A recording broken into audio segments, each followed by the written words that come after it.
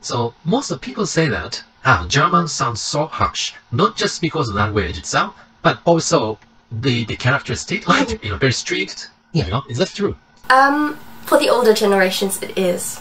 It really is, and because the older generations really tend to be like that, I feel like most of them, they are just like focused on themselves. Also, I think work life, for example, is just work life. They are not there to make friends, so they just go there for work and they are happy when they can leave and live their own life. And that's similar on the streets, for example, like when you take the bus or whatever, you are not really kind to each other, you don't really smile, you're just like... I think Japanese people are friendlier still. I think so, yeah, to me at least. Like, Japanese people were the nicest people I've ever seen. Like, also in the services, like, they try their best. And like, for example, when you ask someone in the supermarket in Japan where something is, they start running. They're trying to like not waste your time, and they try to help you as fast as possible. Whereas in Germany, they don't really care as much. Like, when they don't know where something is, they're like, I don't know.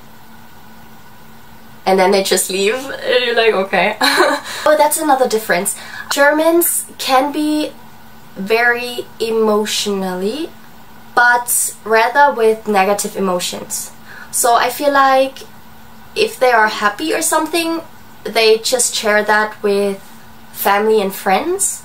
I think they would not really talk to everyone about it because it's just their own business basically. But I feel like if they have a bad day, then they kind of have to, they cannot control it to hide it. So they just show it to everyone.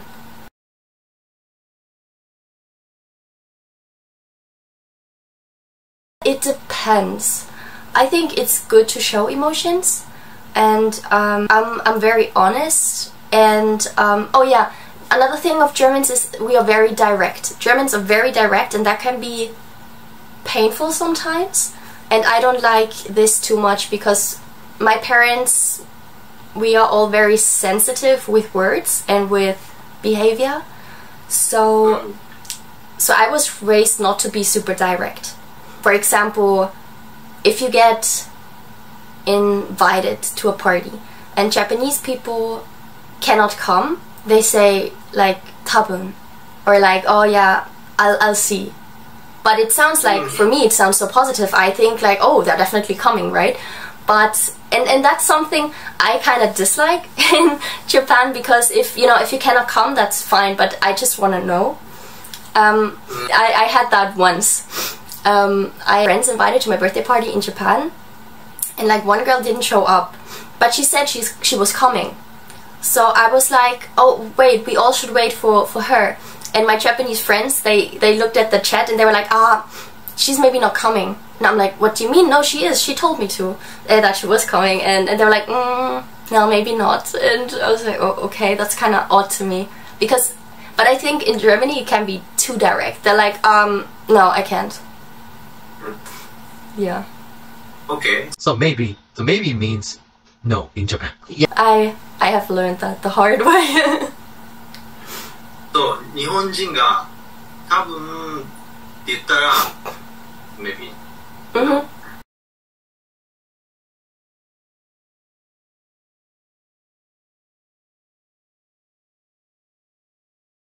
To a Japanese guy or to a German guy? Any country. If I didn't want to go on a date but he's asking me out, I think I always try to be honest but not hurt their feelings. So, but I don't wanna give them false hope, because I feel like that's not fair, because they are, they're hoping and they keep trying, even though I know that I won't go on a date, and I think that's not very nice. I think right now I'm not ready for going on dates with someone or something like that. It depends on my situation also, but yeah, something like that.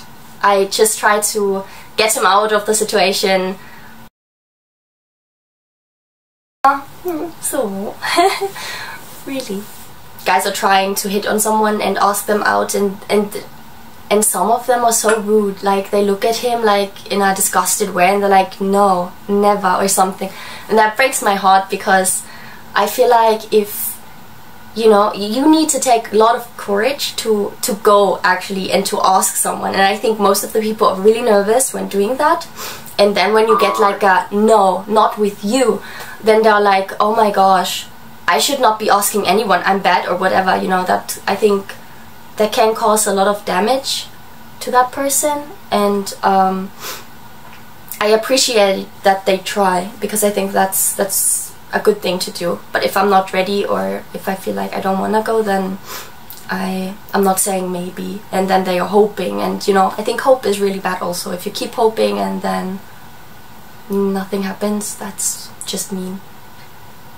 Can you differentiate between, let's say, Korean, Chinese, and Japanese, like Asian people? Can you tell? Yeah. I think I cannot tell between all Asian countries because I don't know them well enough, but I know China, I know Korea, and I know Japan. I've never been to China, but I have some Chinese friends. I've been to Korea twice, and Japan I also know. I feel like they have different facial features that I can tell apart, and also their behavior.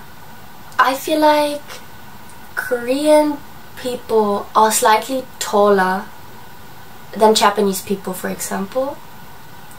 Interesting. I think so, definitely. And also the facial features, but I don't know how to explain that. Yeah.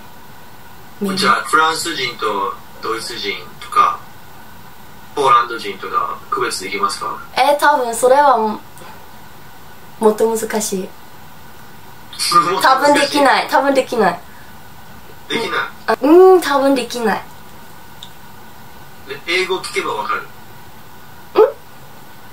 もし if they speak English, can you tell? Then maybe I can tell. Maybe not all countries. I can guess. I cannot tell for sure. I can kind of tell by their accent. I think French people I can tell immediately because they have their French accent. German people I can tell by their English also. They have also specific accents. I don't want to make fun of them. That's maybe I'm. No, that's kind of mean. I don't want to do it. I don't want to get roasted in the comments, or like yeah. I think their R is just like yeah, like they don't speak the but like French. I'm going to work tomorrow. Tomorrow. I think they'd say tomorrow. Yeah. なんか日本人の英語みたいちょっと。Really? Really? Oh, okay. Maybe. 日本語英語わかる？わかる。それは可愛い。かわいい。So that's it. How does Japanese sounds to you? If they speak English? No, the Japanese people speak Japanese. Oh, that sounds really... How does the sound to you? I love Japanese. It sounds beautiful to me. I love the language. It just sounds really nice and cute. And Nice and cute. And cool also, because they speak kind of fast. Yeah, rather than cute, I think it sounds cool. Yeah. Cute and cool. It's good. There's a word, chito-hanbaiki, right? 自動販売機。chito-hanbaiki. That sounds cute, like the baiki at the end. Just sounds so cute. To me. Or like, when the katakana ego is really cute. Like, I once went to the hair salon and they made my hair ginger, so it was like orange color, and they said, kawaii, orange. And like orange, to me it just sounds so cute. Orange. Orange. It's cute. Because there's always an I at the end. And I think for Germans it sounds super cute. If you have like an I at the end of a word, it's really cute, because we tend to change words into a cuter way. Like for example, chocolate in German is Schokolade, and a cute word for Schokolade is Schoki. So we abbreviate it a little bit and make it end with an I.